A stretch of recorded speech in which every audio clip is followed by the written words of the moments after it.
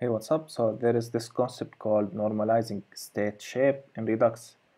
So when you start developing many applications in Redux, you will keep facing the same issues. And one of them is this nested structure in your Redux state. So for example, here we have an array of posts, and usually your API will retain this kind of JSON, and you will parse it and put it in the Redux state as it is.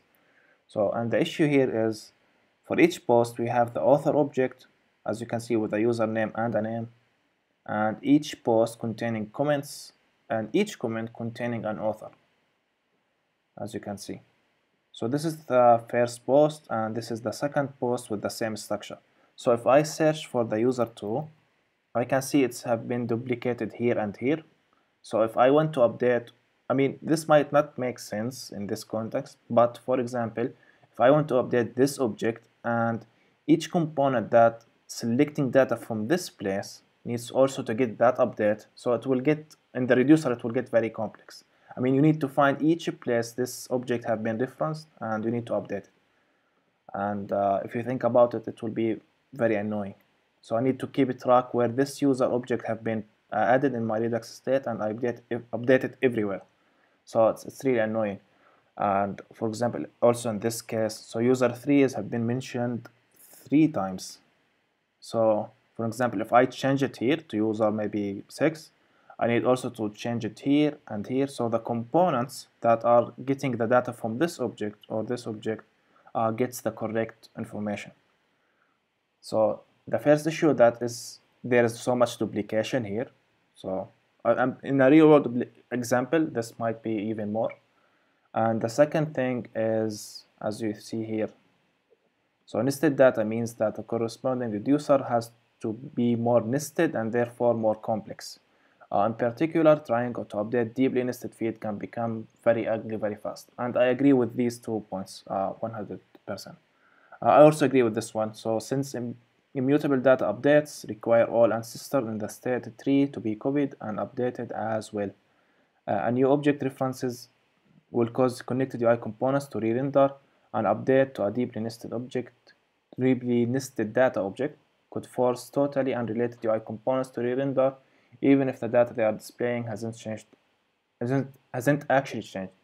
Yeah, if you think about, if I am changing one single thing in this post, for example, I'm changing a single thing in the body, every component that's displaying the comments, that's displaying the author, will be re-rendered again because the props for it have been changed. And this is annoying, and it might cause some performance issues.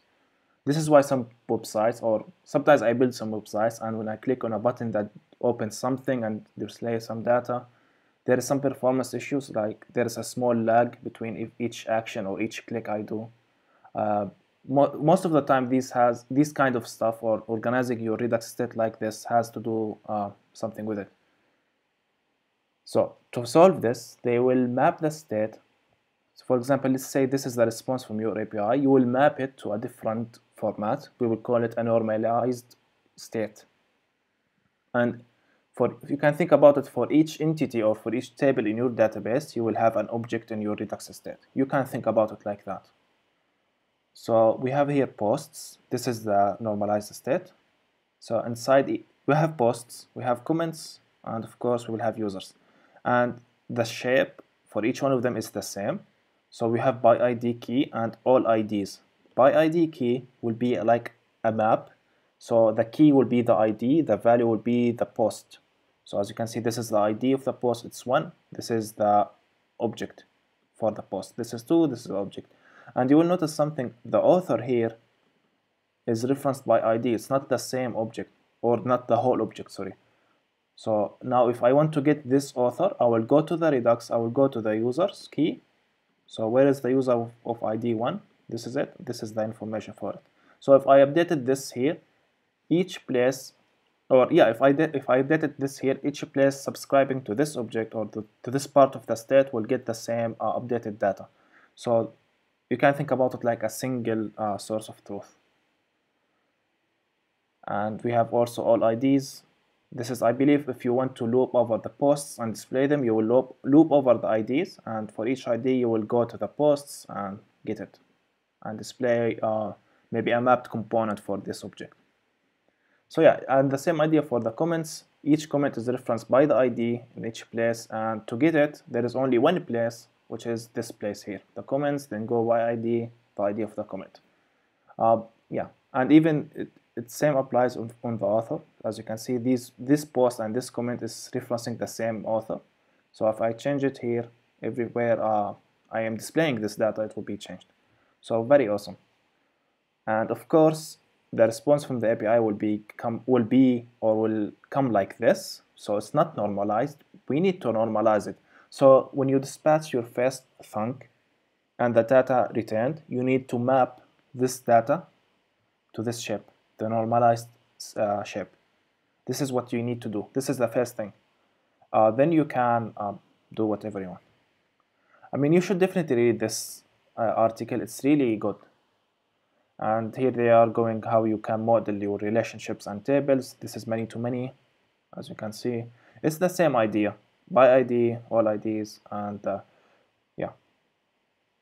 And they are introducing you to the normalizer library, which you don't need to use because we will be using the createEntityAdapter from the Redux Toolkit. And yeah, I'm not sure if I mentioned this, but if you want to understand this createEntityAdapter function, you need to understand normalizing the state shape, or how you can normalize it. But before we can start, we need some data to work with. The JSON API does not provide nested data, unfortunately.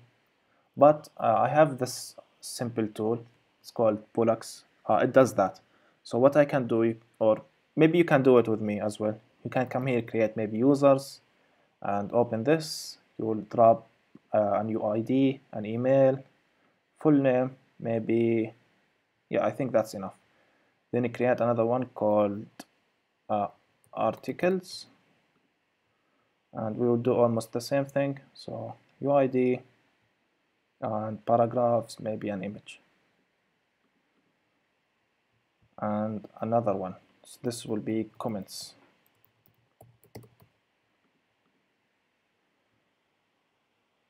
It won't be perfect, but it will work enough for us, or it will work good enough for us, so we can get this response, which I am about to show you, and just normalize it. And it will be just like this. And yeah, and now I will click this button to link the articles and the comments with the users. Now if I click generate, you will see this. You will see we have an array of users. They are 10. And for each one of them, we have an array of articles with ID, paragraphs, and image, and an array of comments. But I need to convert this to an API, so I will come and click on this star. This will download a zip file, which I need to extract. So go to your downloads, unzip the file has been downloaded. I think it's called, it's this one.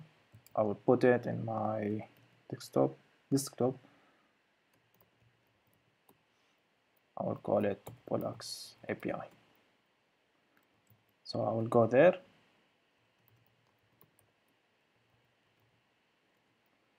So if you type ls, you will see there is a readme. This is an instruction how you can run the API, but you can just type npm install. And while that running, you can actually click on this. You'll see a tutorial if you're interested in these kind of stuff. I created this just as a fast way so I can prototype my front end. Okay, this should not take that long, but yeah. So since this is finished, I can run npm run dev, and I will have a server on this like this. So let me go to it. So it's the same data that I showed you, but as a RESTful API, we have post, patch, update, delete, we have pagination, we have query params, you can filter data. It's just JSON server with the data that pollux generated. So, and as you can see, we have an array of users, we have articles and comments. So what in the next video, I will start using the createEntityAdapter function from Redux Toolkit to normalize the state using this function. Yeah, the same function with these callback functions. And we will hook up each reducer it gets generated, and so on. And I will be using thunks, and I'll show you hopefully everything useful.